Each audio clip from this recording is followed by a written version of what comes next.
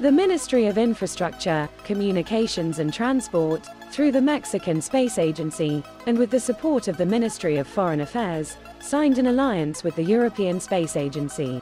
The act was conducted by the Undersecretary of Transportation, Rogelio Jimenez Pons, representing the Secretary of the SICT, Jorge Nuno Lara, the General Director of the Mexican Space Agency, Salvador Landeros Ayala, and ESA Director of European, Legal and International Affairs, Eric Morel de Westgaver. The Undersecretary conveyed the greetings of Secretary Nuno Lara, and highlighted the importance of this day to build a new era through the exploration of new projects and investments, and, after acknowledging the efforts of its head, endorsed the support of the government of Mexico to the Mexican Space Agency. Landeros appreciate the message, as well as the invaluable support of the SRE for this agreement, through the General Director for Europe, Bernardo Aguilar, and the presence of the Ambassador and Representative of Mexico in the Latin American and Caribbean Space Agency, Gustavo Cabrera, and highlighted, "Today we make history with the signing of this agreement,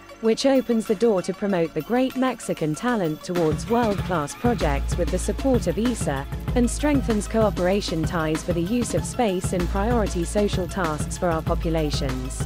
In turn, Eric Morel de Westgaver, accompanied by his European delegation, expressed being very honored and happy to be in Mexico to sign this agreement, which, he highlighted, achieved the unanimous approval of the 22 member states that make up the European agency. Mexico and ESA have a number of joint projects, and we are eager to expand those activities and establish a very strong partnership. Mexico is a very important space player in the region, and this partnership for us is also very, very important, Morel stressed. Landeros and Morel recalled that this agreement began to be outlined at the end of 2021 in the framework of a bilateral meeting at the 72nd International Astronautical Congress, with the Executive Director of the European Space Agency, Dr. Joseph Asbarca. The meeting was also attended by Maestra Paloma Merodio Gomez, Vice President of the Board of Directors of the National Institute of Statistics and Geography, and Dr. Jose Francisco Valdez Galicia, leader of the University Space Program of the National Autonomous University of Mexico, as well as Dr. Jorge Prado Molina, head of the Geospatial Analysis Laboratory, engineer Jorge Gomez Villarreal, head of the Aerospace Development Center, Luis Gerardo Lizcano, and the Captain Benjamin Nahar Lomeli, respectively General Director and President of the Space Commission of the Mexican Aerospace Industry Federation, and Benjamin Nahar Valdueza, Executive Director of Thrusters Unlimited.